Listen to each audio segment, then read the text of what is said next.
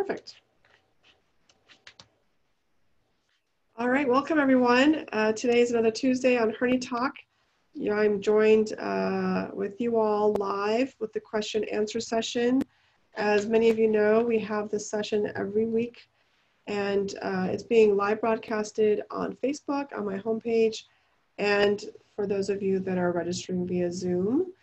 As you know, also afterwards, I will make sure it's all posted on YouTube as well, so you can watch it and share it with your friends. Today's guest panelist is a very lovely friend of mine, someone who has helped so many of my patients. His name is Dr. Jason Snibbe. You can follow him on Instagram at Snibbe Ortho. He's an orthopedic surgeon, but more than that, he's a hip specialist. He is a bit more specialized than your typical orthopedic surgeon, which comes really handy in patients of mine that need someone to look over their hip. So welcome, Dr. Snibbe. Thank you very much. Thanks for having me.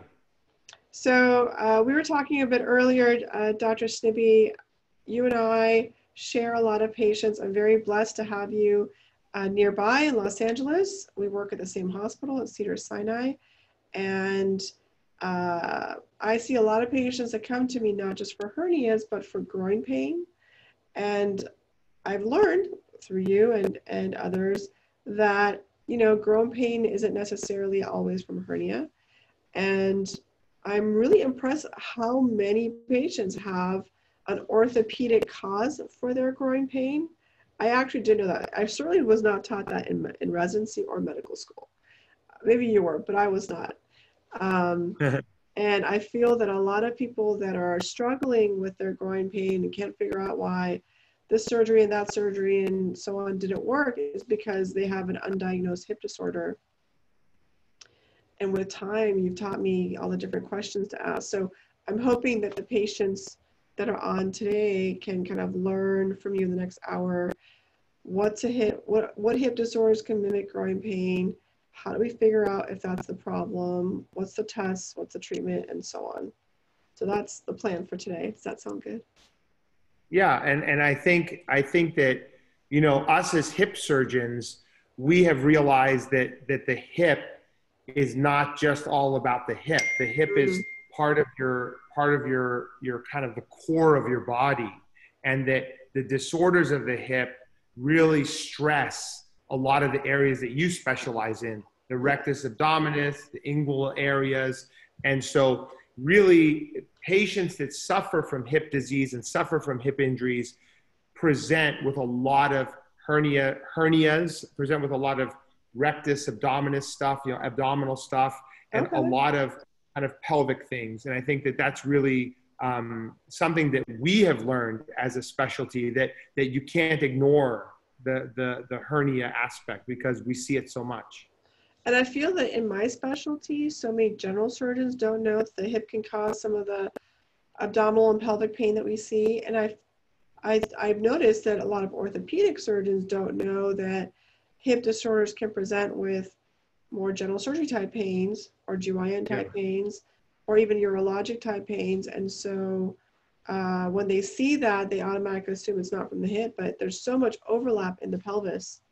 It's a very complicated structure. Yeah, I agree. Absolutely. All right. Well, we already have some questions that were submitted ahead of time. We'll just jump into it if you're okay with that. Sure. Until more questions come in. Let's just go right at it. Why does hip pain cause groin pain? And how can a hip disorder like a labral tear present like an inguinal hernia? So, you know, the labrum, for those of you who don't know what the labrum is a ring of tissue that surrounds the socket of the hip. The hip is a ball and socket. And the labrum, the typical labral tear is typically anterior. Anterior means in the front of the hip. And so most patients that describe labral pathology or tears of the labrum, they'll describe pain in their groin. It won't be in the middle of their groin typically. It will kind of be up by where your hip flexor is attached, kind of like where you feel your quad muscle kind of go up into your hip. It's kind of in that area. Okay. So a lot of times hernias will be a little more to the inside, you know, more in the central portion of your pelvis, where labral tears would be more what they call lateral, more outside in the groin. And that's a classic symptom. People will describe pain in their groin. They'll describe clicking. They'll describe aching. Those are very classic symptoms that we see patients describe. And I think the majority of labral tears are anterior. Very, very rarely does the posterior labrum tear. So it's always in the front. And that's where when we examine hips in the office and we stress them, that's where they describe the pain. And why does so the labrum, is that the cartilage, like a cartilaginous layer? Good question. So there's two types of cartilage. There's articular cartilage. That's the cartilage that covers the ball and covers the socket. That's like a smooth coating that covers the bones. The labrum is cartilage, but it's not articular cartilage. It's called fibrocartilage. It's it's kind of like what your meniscus is made out of in your knee. And so it surrounds the socket of your hip, and it provides a seal. It provides a seal of your hip. And there's some research that says that the hip has kind of a negative pressure. So in order for you to like pop your hip out of the socket, it's almost like, you know, those little suction devices that you put on a piece of glass? Yeah. That's negative pressure that holds it there. So it's the same thing that the labrum does. And we feel that when you tear your labrum or damage it, that negative pressure gets kind of disturbed. And when that gets disturbed, it's bad for the cartilage, it's bad for the environment of the hip. Okay, that's the best that's ever been explained to me. I just assumed the whole thing was covered with labrum. And then why do you tear it? Why does one get a labral tear? So there's a couple ways you can tear your labrum. The most common way is a thing called impingement. So there's this really long medical term that's confusing for patients called FAI. It stands for femoral, which is the ball, acetabular, which is the socket, impingement. So it has to do with the way the two bones interact. So sometimes the ball, a perfect ball, right, is like a baseball or a basketball that rolls inside of a joint. But people that have impingement, the ball is more like an egg. So it's more oblong. Okay. And so that bone drives inside the hip and tears the labrum. The other type of impingement is coming off the socket, where there's a little extra bone on the socket that causes the two bones to hit each other. That's called pincer impingement. So there's the ball impingement is called cam impingement. The socket is called pincer. And when those two hit each other, that tears the labrum. And that's the most common one. That's an overgrowth of bone? That's the way the bones overgrow when children are maturing in their life. So it's when their growth plates are open, they can get these deformities in their hip. And some of it we believe is related to their activity, how active people are. Like, for example, hockey players. So most hockey players are from Canada. And when they are literally like 3, 4, 5 years old, they go on the ice and they start skating. And that stress that puts on their hips creates some of this impingement. So like 90%, maybe more, of all hockey players have impingement in their hip. In professional hockey players. And then some of it though is genetic. So it's like, you know, your mom, your dad, your cousin, your brother had this and you get it genetically. So it's a little bit of both. I thought it was due to trauma. No? Not really. I mean, it's repetitive trauma. Sometimes you can have a traumatic incident where you fall or you get hit on the field or you have some incident and you can have a traumatic event. But when you look at the numbers, probably 80% of labral tears are due to chronic injury, repetitive injury. 20% are probably traumatic. So is there a way to prevent getting impingement? Not really, but there's ways. So I've been really involved in ways to prevent labral tears from happening, because if you have impingement and you do deep squatting, deep lunging, certain types of exercises in the gym or the weight room, that can cause injury. So what I've been doing a lot is educating trainers in the collegiate level and the professional level to kind of analyze the athletes, to say, let's look at all the athletes that are at this university and let's see who the people that have stiff hips are, And then those people will stay away from the deep squats and the deep lunges, so they don't have as many injuries. So this term stiff hip, is that based on the hip not wanting to do full range of motion because it gets caught? Exactly. So it used to be like when you and I were kids and you would go on play a sport, they'd say, oh, you know, let's say Jason's hips are stiff. That's because you don't stretch enough. Right. But we've learned that it's really not that. It's related to the way that the architecture of the hip is designed. And so when you examine a patient and they lack what we call internal rotation, when you try to rotate the hip in, the lack of internal rotation and kind of the lack of abduction is very common in patients with FAI. And those patients, when we see those patients, and it's typically about 20% of athletes have it, we put those people aside. We sometimes image them and diagnose them with FAI and then keep them away from certain exercises. So you have to have the impingement first, and then you get the labral tear. That's a side effect of it. But there are two other ways you can get labral tears. Okay. One way is from dysplasia. So what dysplasia is when instead of the ball covering the socket, only half of the ball is covered, or a percentage is less covered. So those people with dysplasia can get they have a higher incidence of arthritis and they have a higher incidence of labral tears. And then also we see a lot of women that have hypermobility, right? You and I have treated a lot of those women where their hips move all around, and those people hyperflexible. So instead of having the bone, they just have so much flexibility that the hip is able to rotate all the way up and hit and damage the labrum. Wow. So that's another reason for labral tears. Okay, that brings up a good point about women, the hyperflexible. So I see a fair number of women that undergo some type of gynecologic operation. And when they're put in position, it's called lithotomy. So they're on their back and the legs are like in stirrups, basically, for hours. And there's a technique to make sure that the hip is in line when they put the stirrups up, but you're under anesthesia and it's possible that the hip can be misaligned. And I've seen that then they get groin pain, but it's really due to a hip injury. But what happens there from the lithotomy position? So there's a couple things. So the incidence, which is important for everyone listening, is the incidence of labral tears is 20%, 20 to 30% in the general population. Okay. So there's hold on one second. I think there's a little noise outside. Can I just? Oh, no problem. I don't hear anything. One sec. Hold on. I gotta turn this guy off. Hold on. Yeah.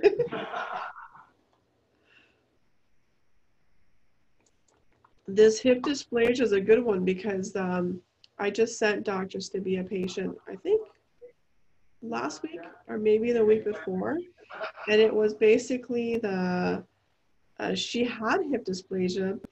No one diagnosed it. They treated her like a regular labral tear. Sorry about that. No problem. So you were talking about incidence of labral tears. So about 20% to 30% of the general population have labral tears in their hip. And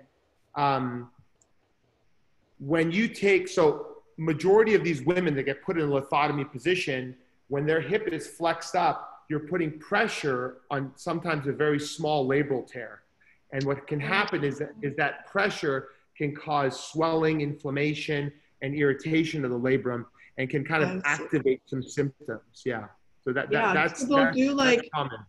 Endometriosis surgery, or they'll do a hysterectomy, often for pain to begin with, and I've had groin pain ever since my GYN surgery, and we work up other pelvic pain disorders, including hernias. It's not that, but it's pretty remarkable that it's their hip, and it's potentially preventable. Is that preventable? The way I think that for the gynecological surgeons, the more you take the hip out, the more you abduct the hip, is better. If you bring the hip too far in and straight up, that's going to cause impingement and cause irritation of the labrum. But when your hip is more abducted, more spread out, Okay. it's a So you safer want it position. more like this and not more like that. Interesting. Okay, good to know. Exactly. And then can you tell me about the hip click? So when I ask questions for about groin pain that's related to hernia. So it's usually activity related, and it can radiate into the inner thigh, anterior thigh, around the lower back, into the vagina or down the testicle. And when they lay flat, it gets better. So that's classic like symptoms associated with a hernia. Then I switch over and I start asking questions related to the hip. One of the questions I ask is, do you have a hip click? What is a hip click and why is that associated with a labral tear or impingement? So the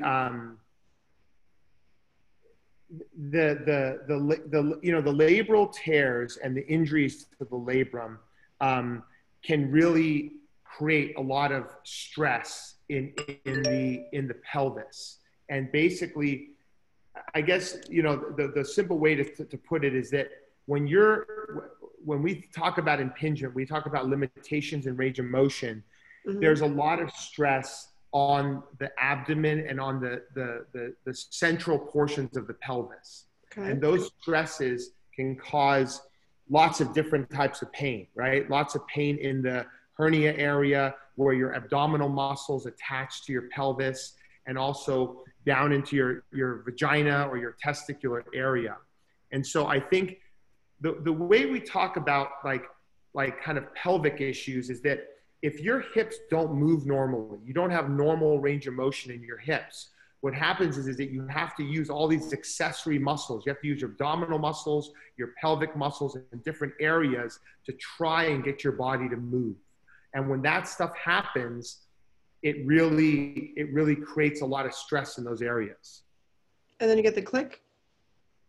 Yeah, so when you talk about the click is basically can happen from two reasons. It can happen from a labral tear. Your hip Mm-hmm. can click because the labrum is as you move your hip around, the labrum can kind of click between the ball and the socket.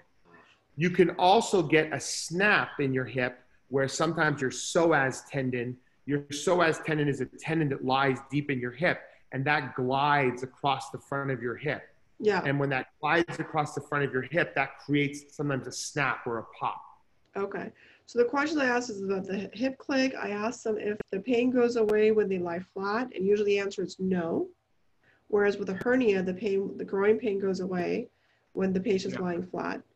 Okay, and then I asked them if they have pain in their like upper buttock area, almost straight back. So the hip patients tend to have pain in the upper buttock, whereas the hernia patients, it's just in the front, it's not in the back as well. Is that just also just in line with the hip joint?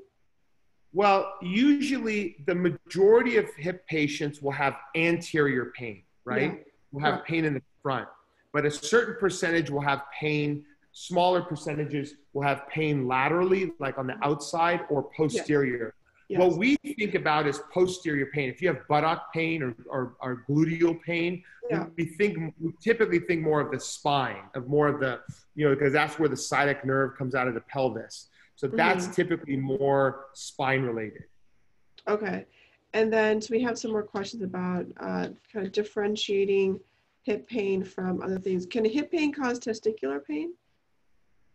Not typically, but we typically see patients that have hip pain, like I was saying earlier, will stress the abdomen and some of the nerves in the abdomen, and that will cause what we describe as a sports hernia, or I don't know what you guys describe it. We call it in our world a sports hernia or athletic pubalgia, right? Because like I was saying earlier, when you have a stiff hip, you start stressing your abdominal muscles, and then around those abdominal muscles are the nerves that go down into the testicles. So a lot of patients that come to me that have chronic hip pain, that have labral tears and impingement will say, you know what, I get a lot of pain in my abdomen, and I get a lot of pain in my adductors, and sometimes I get referred pain into a testicle. And typically what I'll do with those patients is I'll say, I usually tell them 70 to 75% of those patients will get better if I fix their hip. If I get rid of their impingement and I repair their labrum, they will get better. But a certain percentage, we do those surgeries and they don't get better. Then I send them to you, and you have to look at them for the hernia stuff. Okay, another question is, hold on. Can hip disorder cause pelvic floor spasm from the inflammation? Yes. So a lot of just the same stresses. So there's a lot of pelvic floor problems and pelvic floor dysfunction that happens from hip injuries. And the thing that's important to know is that we always, for some reason, a lot of orthopedic surgeons that aren't familiar with this stuff think, oh, pelvic floor, it's got to be women. But actually, there's a lot of men that get pelvic floor disorders too. So it's not just a female diagnosis. It's actually, there's men that get that. Yeah. And basically, right? And it's the same, but some of the orthopedic surgeons say, well, pelvic floor, that's a female problem. But it's both genders. And basically, the stress that's on the pelvis, again, from the lack of range of motion, and also probably from some compensation, because when your hip hurts, you start to change the way you run, the way you move, the way you perform, or the way you walk. And so that causes a lot of pelvic floor dysfunction in patients. And again, most of the time when you fix the hip, a lot of that goes away. So, correct. So for, does the inflammation from the hip also cause pelvic floor pain or not? No, well, I mean, it's indirect. I mean, like if your hip is inflamed, it's irritated, you're compensating in weird ways, and then that causes the pelvic floor pain. Yeah. So for groin hernias, I also ask pelvic floor questions because hernias can also cause pelvic floor spasm. So they can get a feeling of urgency to urinate, or they urinate a lot, very frequent urination. You fix a hernia, that goes away. They also have, if they go to like a pelvic floor physical therapist, they get examined and they're told their pelvic floor is very stiff or tense. That I think is also seen with hip disorders, men and women. Yeah. Like a stiff spasm of their pelvic floor. Yeah, I mean, I mean that's kind of, I think of pelvic, I mean, maybe I'm wrong, but I think pelvic floor dysfunction is the spasm, it's the tight muscles, it's the kind of like, you know, irritability of that area. Yeah. And I think that all plays with hip disorders. And I think that, you know, the sad part about some of these diagnoses is that you and I are very familiar with these things, but I think for the people out there listening, it's really important to understand that not a lot of orthopedic surgeons and not a lot of general surgeons are familiar with these kind of syndromes. Correct. And the sad part is that there's many patients that you and I treat, that I've treated for years, is that they go see 4 or 5 orthopedic surgeons. They're like, I don't know what's wrong with you. Like, I think you have a hernia, or I think you have, it's your spine. They don't really examine the hip, but a lot of times the physical therapists will examine the patient, you know, and they'll say, you know what? People keep telling you all these weird things. I think it's your hip, or I think it's a hernia. You know, they kind of, a lot of the physical therapists or chiropractors, the people that are working with these people on a daily basis, discover these diagnoses. And I think that, you know, you and I have been lucky because we've educated each other. You've educated me about the hernia process, and I've educated you about the hip process. Yeah. And together we've come a long way, right? But I do think that it's really important for people to understand that wherever you live, wherever you're residing, you need to seek out specialists in these areas, because a lot of times things get missed. I totally agree with that. And I feel that you're right, the physical therapist and the pelvic floor PT are so in tune.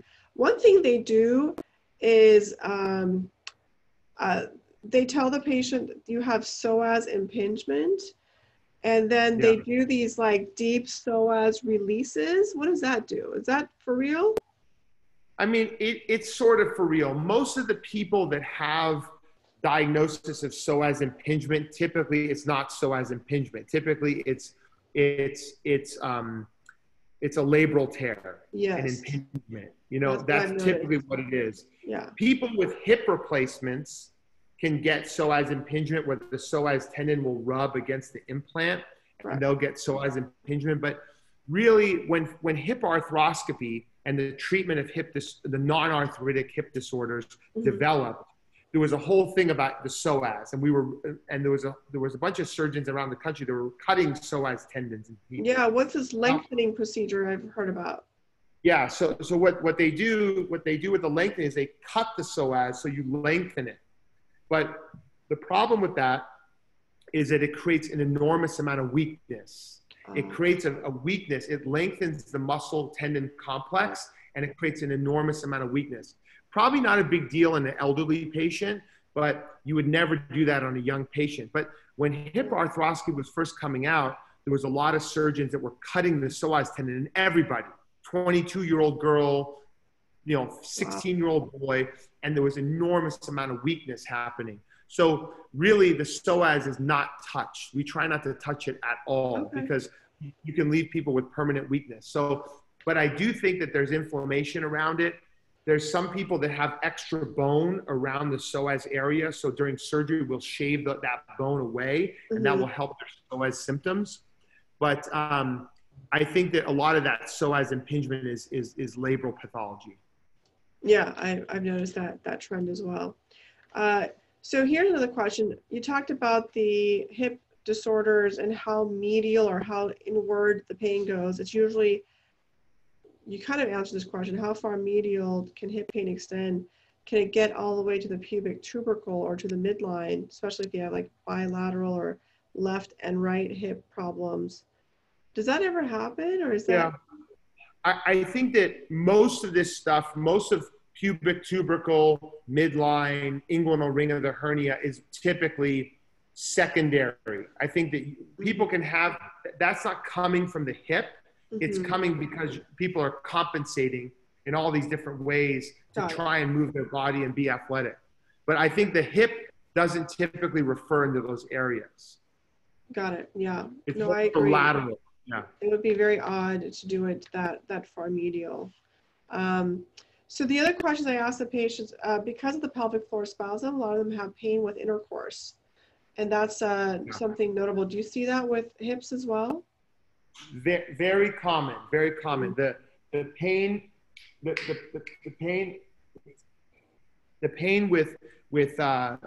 intercourse is very, very common because obviously, just like you're talking about the lithotomy position, your hip is in a flex position, and that's very uncomfortable. Mostly, it's obviously with women because in typical sex, women have their hips flexed, and so a lot of women come to me and say, "Listen, I can't have intercourse with my partner because it kills my hip. It's so painful."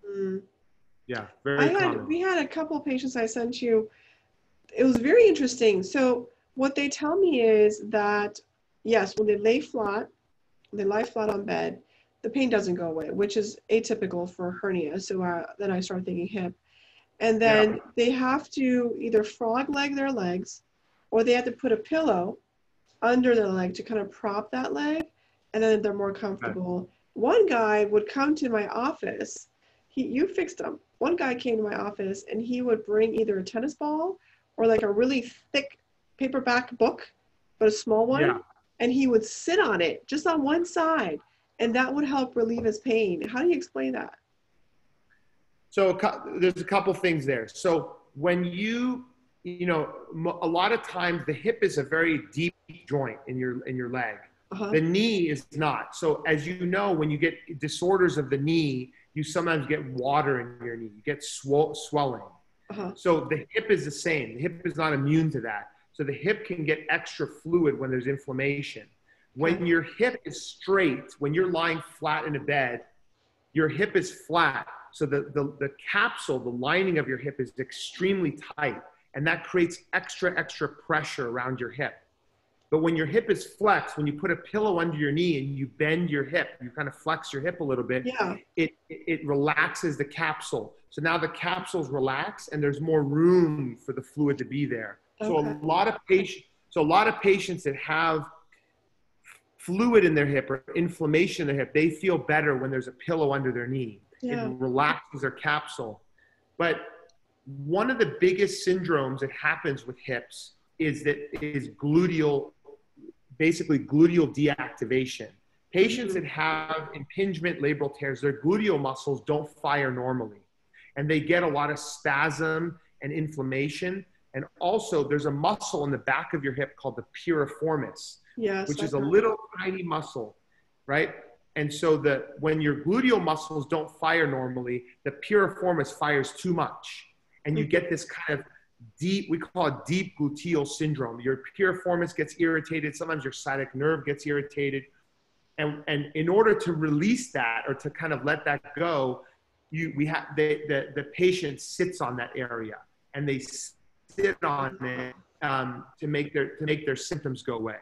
Got it. Okay, that makes a lot of sense because he's the one that I really had to convince to see you because his own orthopedic doctor kept saying, it's not your hip. And I don't know why, but it's just an atypical thing. So we discussed a lot about diagnosis. Can we kind of move on to treatment options? Sure. So when you see a typical patient, what are the options? What do you explain to them? So one of the things that I spend a lot of time looking at is length of time, how long it's been bothering them. I think that if it's beyond 6 months, I'm thinking more that this patient might need a surgery to fix it because it's really extending into an extended period of time. Mm-hmm. The critical thing for me is understanding what the architecture of the hip is. If you have impingement, if you have abnormal bone, there's nothing that you can do really conservatively to get rid of that bone, right? It's you a can mechanical rest, problem, you can do PT, you can stretch. It's a mechanical problem. Yeah. So people that have classic impingement, majority of the time I tell them, you need a surgery to correct that. The only reason we don't do surgery on people like that is if they've already developed arthritis in their hip. And we're thinking more joint replacement or arthritic change, right? So impingement, that abnormal bone is a precursor to arthritis. So when you look at people that have had impingement in their hips for many years, they will develop arthritis sometimes when they're in their mid-40s and their early 50s. So if they have arthritis, I'm treating them more with injections, conservative treatment, saying, listen, we're going to prepare you to get a hip replacement. But with non-arthritic hip, we talk about removing that bone.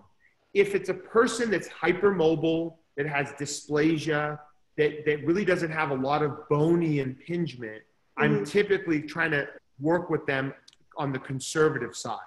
One of the things I do a lot of is biologic injection. So we do 2 types of injections. One where we draw their blood and we spin the blood down and remove the white blood cells, the red blood cells, and get the plasma. It's called platelet-rich plasma. And we inject that into the hip. And what it does is it can stabilize the cartilage, and on a microscopic level, it can scar down the labrum. It doesn't heal the labrum, but it can make the labrum less symptomatic. Okay. And the other thing that we do when the patients don't respond to PRP is a thing called BMAC. It's called bone marrow aspirate concentrate. We actually take their bone marrow and we spin that down and get concentrated growth factors, and we inject that into their hip.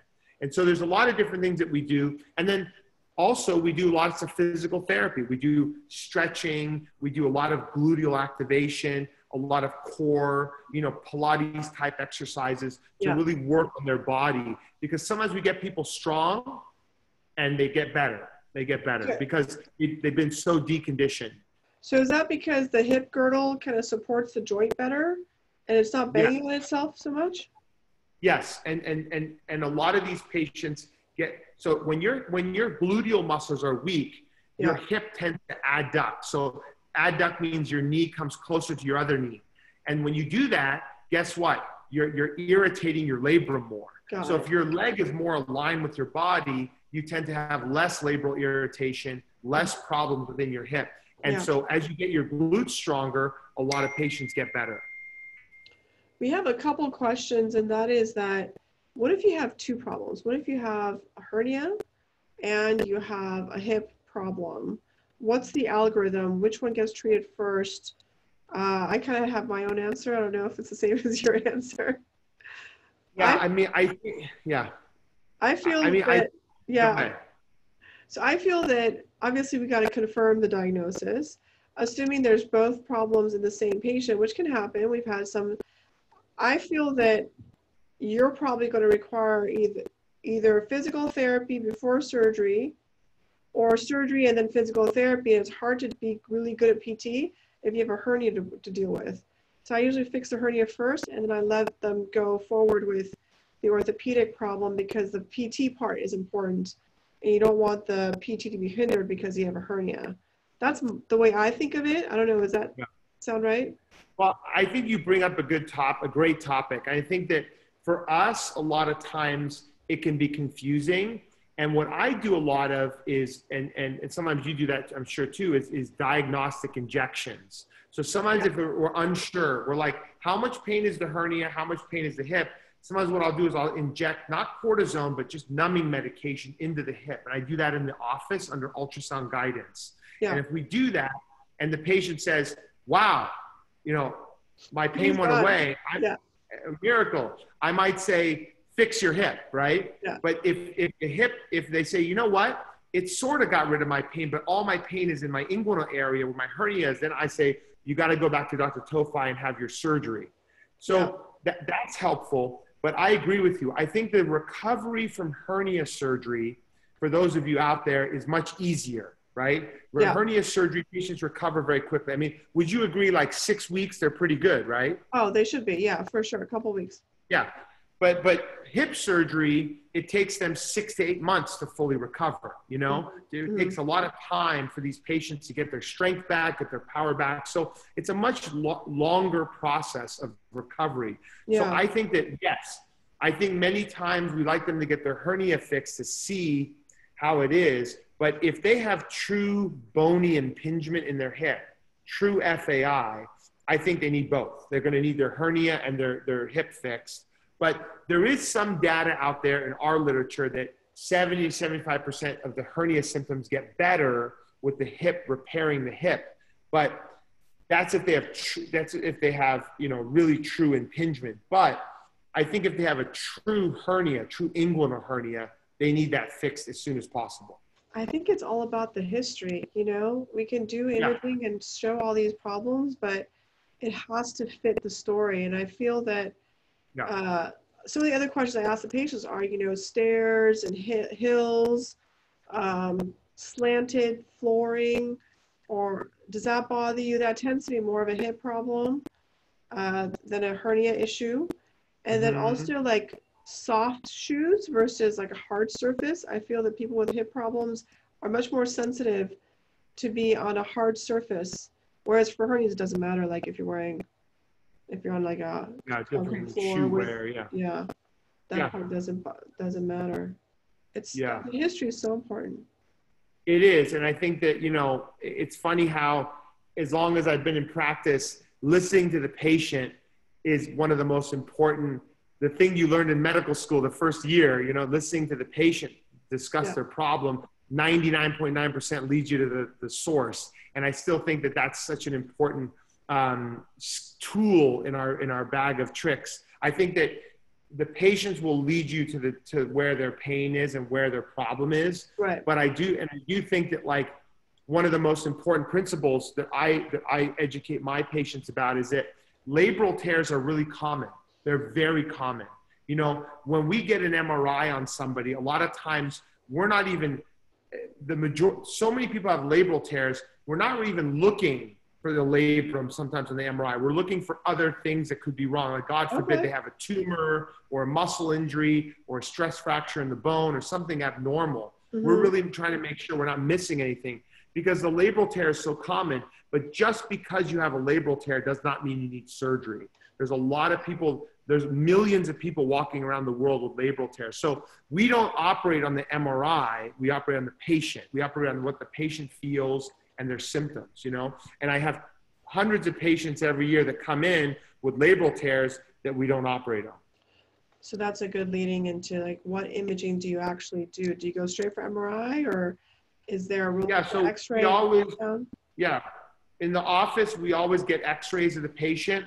We get an AP of the pelvis, looking at the whole pelvis, and then a lateral of the hip to look at the side view of the hip. And then we typically get MRIs on everybody.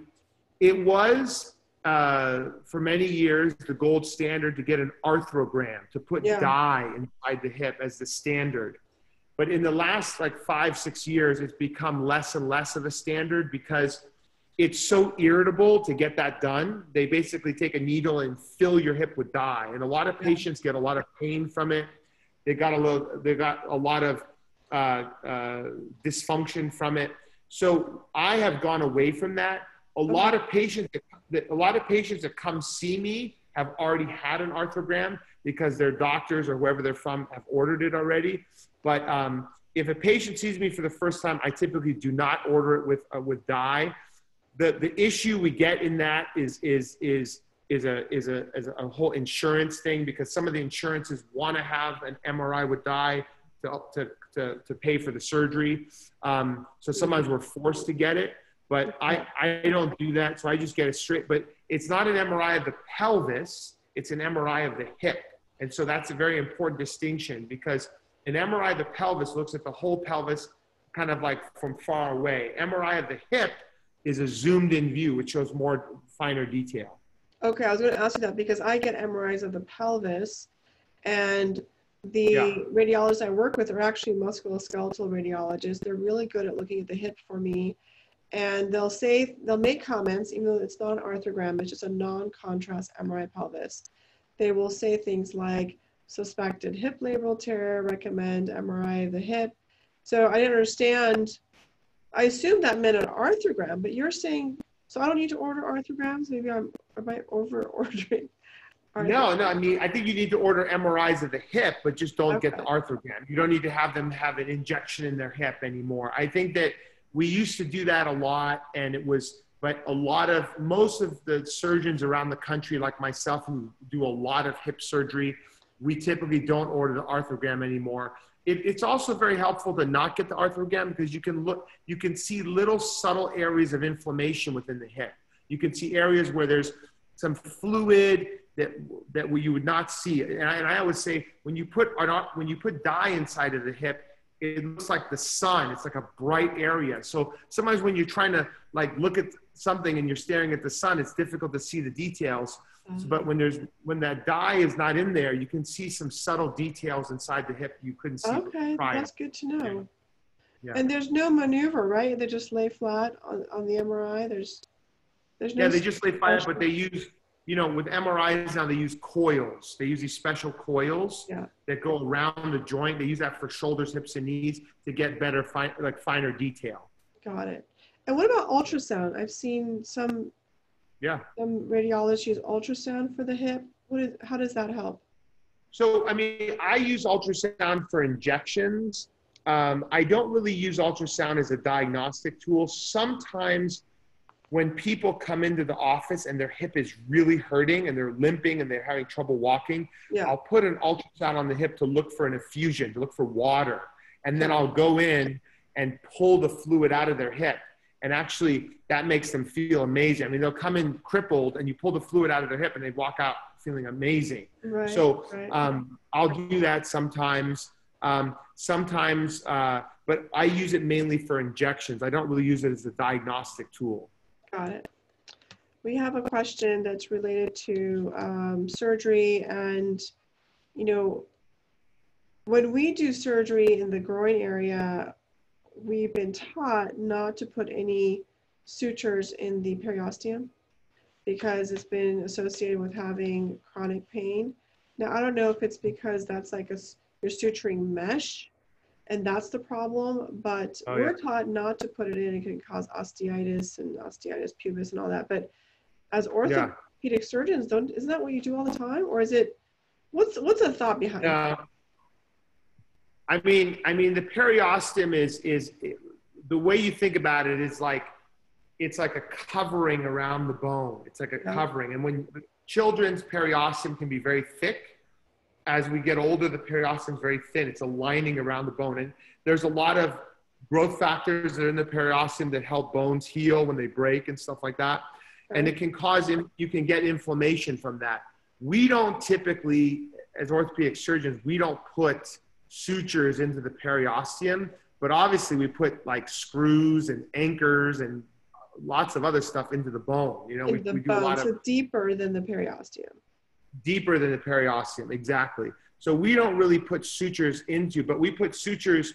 So when we do surgery, hip surgery, we put sutures around the labrum and then bury those sutures into the bone using anchors that kind of secure the labrum to bone and provide stability of the labrum so it heals, so the tear heals.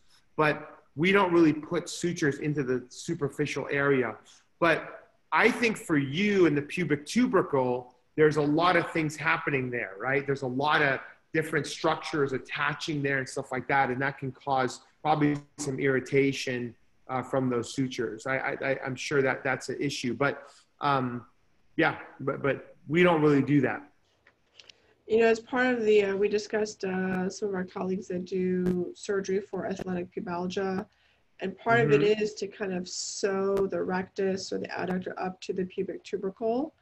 But then don't they put the suture into the periosteum, or is it that they're getting into the bone itself? You mean for the adductor? Yeah. Yeah, they put that into the bone. So those are what they do with those anchors is they drill a hole into the bone and they put like a screw, a dissolvable screw into the bone, and the sutures come out of that. So it's more deeper. Yeah. Deeper. Okay, so the issue is deeper. I guess you're not pulling on a flap of periosteum. That maybe that's what. No. Yeah. No. So we're taught, we teach not to put suture into the periosteum, but rather onto the rectus fascia on top of the periosteum, which is fine. But you know, like when I do some of the people who have nerve damage in their abdominal wall, we have to secure the mesh to bone. So it's really to the pelvic bone and the ribs, and they don't have pain from that, but I think it's because we just go deeper. Okay, yeah. That makes sense. Another question in the same line, it says, but if you're putting screws in bone, aren't you thereby going through the periosteum, and could that then cause pain?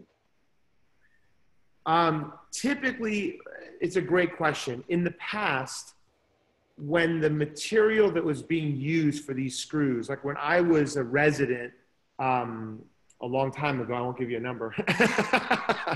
I think around the same time I was a resident, probably. Same time you were a resident, you know, we're spring chickens still, of course. Yeah. But when those screws go into the bone, this material that used to be made of was a type of plastic, and that plastic used to cause big reactions, big cysts, and crazy amount of inflammation in the bone, like big holes in the bone. Yeah. But now the technology has really advanced. And so now those screws are made of calcium and much, much less plastic.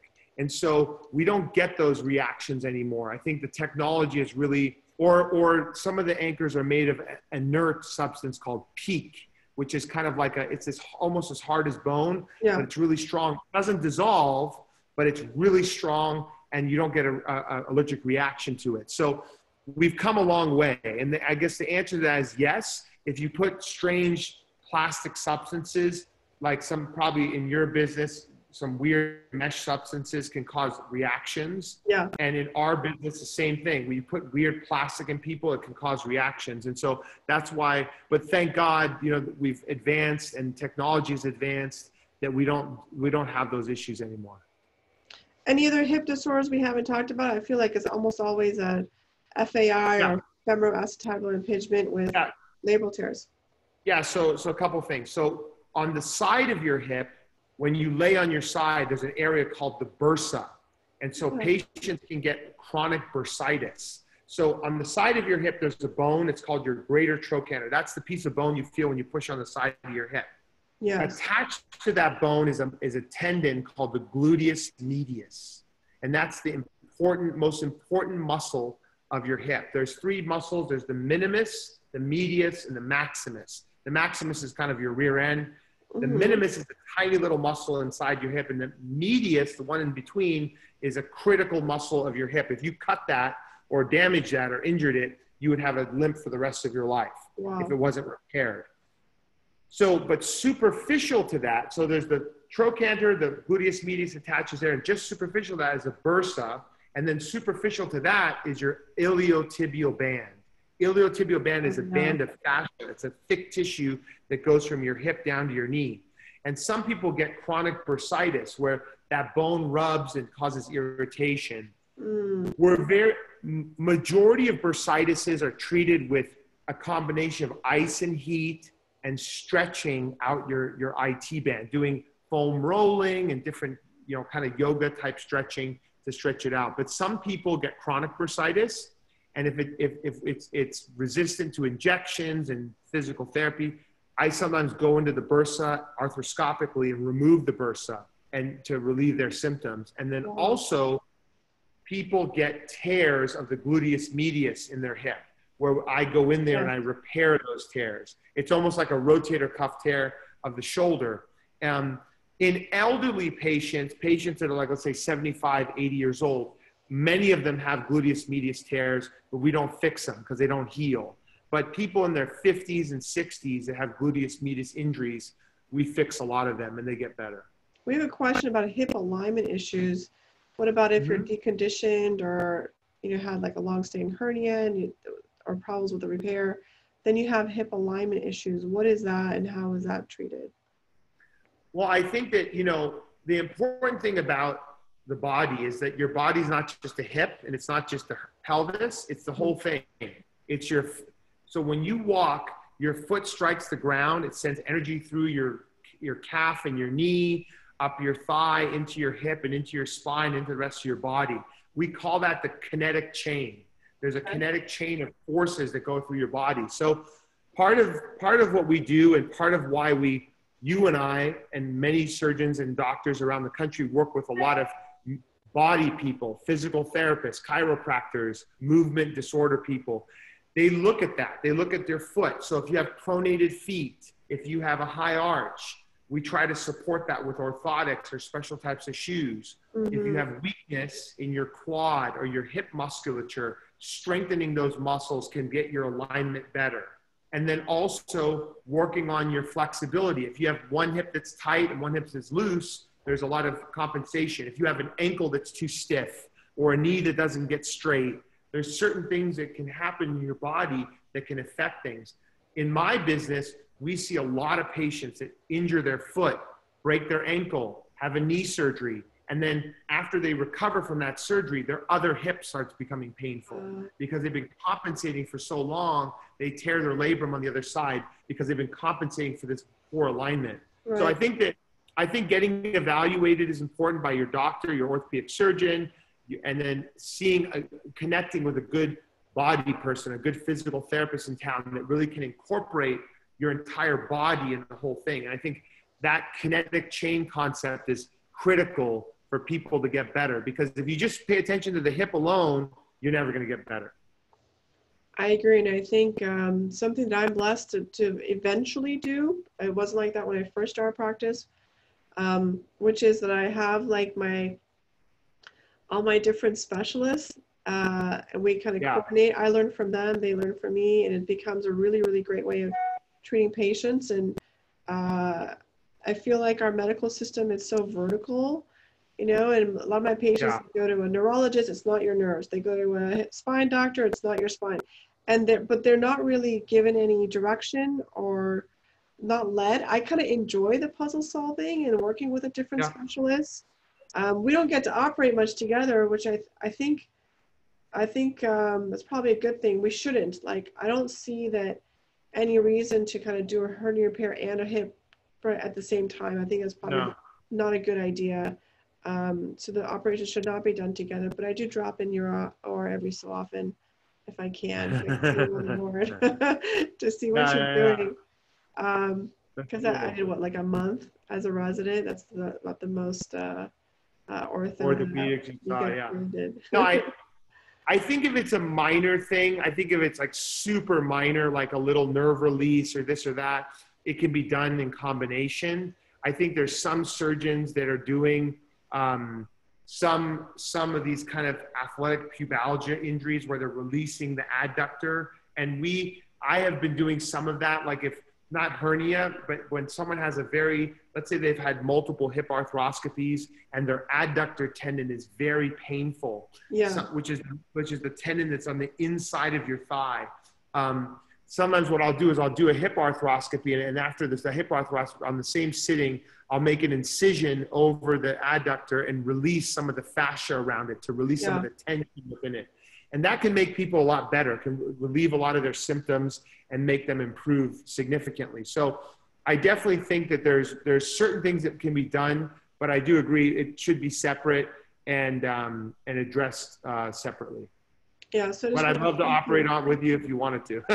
Thank you. We'd have fun. I do. We have a lot of fun. I wish our specialties were such that we could be in the OR more than just like in the office together. But I do want to thank you for your time on this. As those of you know who are on HerniaTalk, I bring in the best and the brightest, and anyone who I respect and recommend. I've learned so much this hour. I had a totally different idea what a labrum was. I'm probably missing a lot of my patients, but it's good. So thank you for teaching me that whole suction cup thing. That's a great analogy. I really appreciate that. I want to give you a little plug. Some people may not know, Dr. Snibbe has invented these new shoes. They're called Snibbes, S-N-I-B-B-S. You can buy them online. I bought a pair for my mom, and I've told this to him before multiple times. She loves the shoes. It makes her more stable. I love it. She has less hip and knee pain. She wears them in the house as well as outside the house. They're cute. They don't look like typical Nikes or anything, but they look good. And I think, thank you. Do you wear them in the OR? Yeah, I mean, I myself and my partner Daniel, who's a chef, we designed it for both of our specialties. It's basically a shoe for anyone that stands for a long time, for nurses, doctors, physical therapists, anyone that works in a hospital or a surgery center or a doctor's office, but also for all the service people that work as chefs, waitresses, waiters, anyone that works on movie sets, anyone that stands for a long period of time. They're waterproof, they're slip-proof. And we designed them for people to stand. And I personally designed the whole shoe to make it supportive and comfortable for people. And it's really been a labor of love for me. And I'm really proud of what we've accomplished. We're going to keep moving with the company and designing different things. And I think that it's really exciting. But please visit the website. It's www.snibbes.co. And they're great shoes. They come in gray, white, and black. And try a pair. We're getting amazing responses from it. Lots of people are wearing it, and I wear them in the OR. I actually wear them in my clinic as well. All my staff wears it. My PAs, my assistants, all the people in our hospital wear it. So they're very popular now. I think clogs, the original clogs, the wooden clogs, were invented for chefs. And then surgeons and so on started wearing it. And the reason why it's so good is because as surgeons, we need to stand a lot. So stability and standing is very important. Same with chefs are just standing. Like walking is not a big part of what we do. It's that standing. But what I learned though is ever since my back issues, clogs are too stiff. And I think your tennis shoes offer the sponginess that you need so you get less pressure on the back. And I think if you're a normal person, you wouldn't notice it. But once I started getting back problems, I noticed that the sponginess and the support that you see in like your shoes, I don't get in clogs. So it's not as good for your lower back. And the problem with clogs is that it's okay if you're standing still, but the minute you want to walk, you want to go from the OR to go see your next patient, you're kind of fumbling around. So we wanted to create a shoe that is comfortable standing still. It protects your foot. So, because the problem with tennis shoes is that blood, oil, water goes right through the shoe onto your foot. So we want to protect your foot from all the elements, but then also have a shoe that's comfortable standing still, but also comfortable when you're going to walk and go see your patient, or you're going to walk to your car to go home, or you want to walk around. So we created a really versatile shoe, and we're proud of it. And thank you for Well, your support. congratulations on it. I tell you, it's Thank you. it's a staple in my house. Thank you. So Thank you. I'm glad you like for it. that. Yeah, I do appreciate it. So We appreciate you. Thank you for having me. Appreciate it. thank you very much. You know, I understand that you and other friends of mine and colleagues who I respect, you all have really long days at work, and then for you to donate an hour of your time midweek when you can be with your family, I really do appreciate it. So on that note, I'm going to say goodbye. Thank you very much for your time. Thank you. And thank you for everyone else who's joined us. It's been great questions and lots of great interactive dialogue. I learned a lot. I hope you guys learned at least as much as I did. I will make sure this is posted on YouTube so you can watch it and share it with your friends, or kind of catch up on areas where you want to learn more. You can, of course, follow me on social media, on Twitter and Instagram at HerniaTalk, and on Facebook at Dr. Tofi, where this is also being live cast and will stay on for you. So thank you very much. Goodbye, and I'll see you next week on another HerniaTalk Live. Thank you.